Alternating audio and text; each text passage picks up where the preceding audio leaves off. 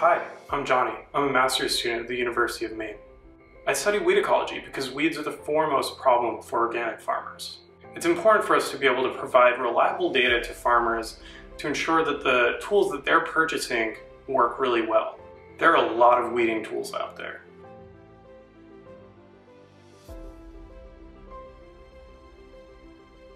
That means that we have to be really efficient with the way we conduct our research.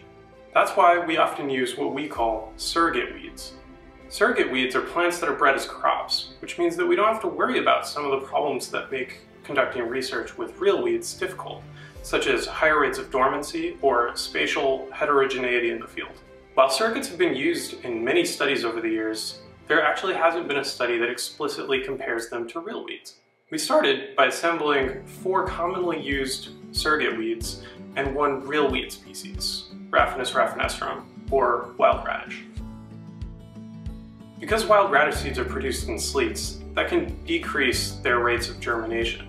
So, we husked each seed by hand.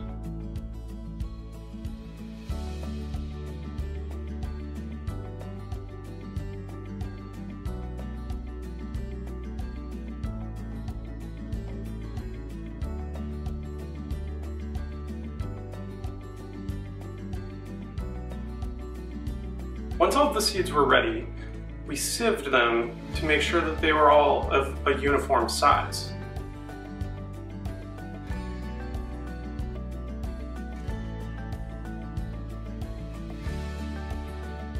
And then we weighed them using a precision balance.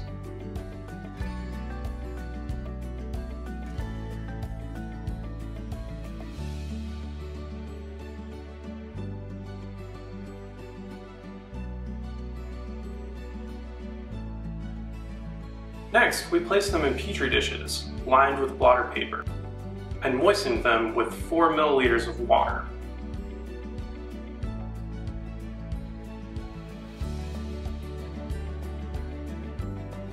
Before placing them in an incubator. We then waited about 12 hours for them to germinate. This allowed us to avoid any issues with the seeds not germinating after planting.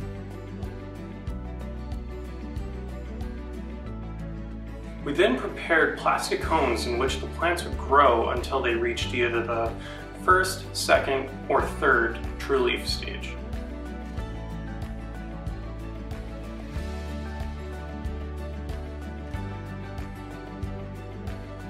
We planted the germinated seeds in coarse sand, which a previous experiment had shown to produce plants that were true to life but more easily cleaned than those grown in field soil.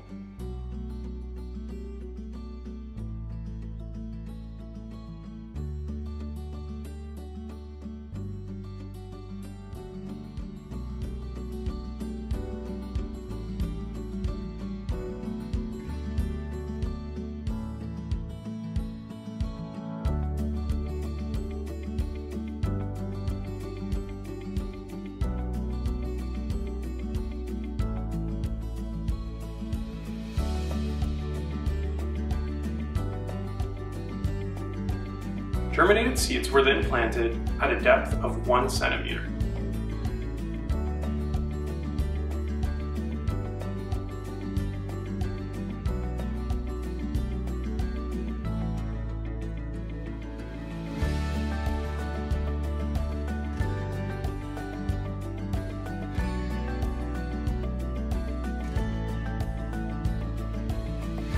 We irrigated the plants 3 times a day and fertilized them 3 times a week.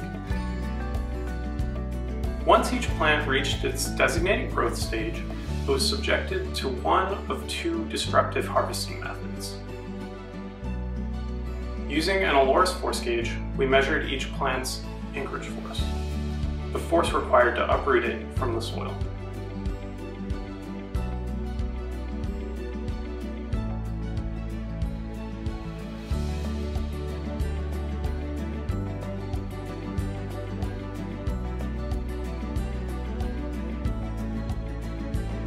Those that weren't measured with the force gauge were instead carefully removed from the sand, cleaned, placed in a plexiglass tray, and scanned with a software called Winrising. This allowed us to quantify a number of parameters, such as the total length of its roots and the average root diameter.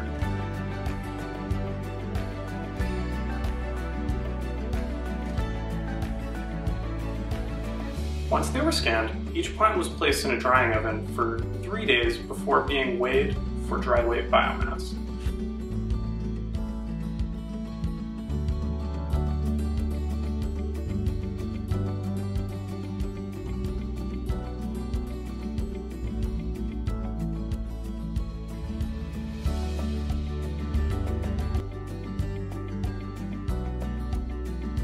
And now, let's look at the results of the study. When you look at total biomass on a species level, you see that the only significant difference is between two surrogates, Brassica juncea and Synapis alba, while wild radish is not statistically different from the surrogates. So this would support the hypothesis that surrogates are a viable substitute for wild radish. While there are some differences between surrogates and the wild radish at later leaf stages, there were no significant differences at the first leaf stage, that is, when the first true leaf is fully unfurled, which happens to be when physical weed control is most effective. We also saw this pattern for root length and root surface area. While measuring the anchorage forces of each species, we observed a linear increase before a peak and a number of subsequent stepwise declines, presumably as fine roots broke away. To sum things up, wild radish and the 4 included brassica surrogate weed species were comparable in a number of parameters of biomass and root architecture.